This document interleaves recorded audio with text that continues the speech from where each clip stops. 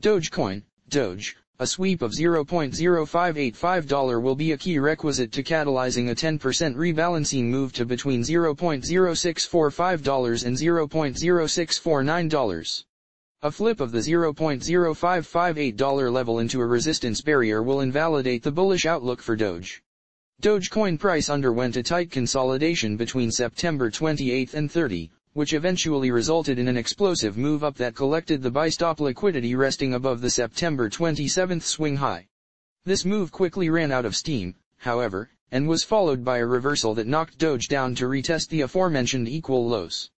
The 22% upswing between September 22 and 24 collected the buy-stop liquidity resting above the swing highs at $0.0650. This run-up also created a swing high at $0.0682, which signaled a reversal that allowed Doge to shed roughly 11%.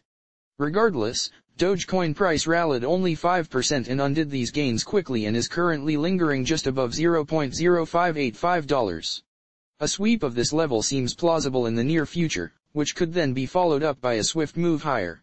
In such a case, investors can expect Doge to rebalance another imbalance, stretching from $0.0645 to $0.0649. From the current position, a move to a retest of the lower limit of this FVG would amount to a 10% gain and is likely where holders should book profits.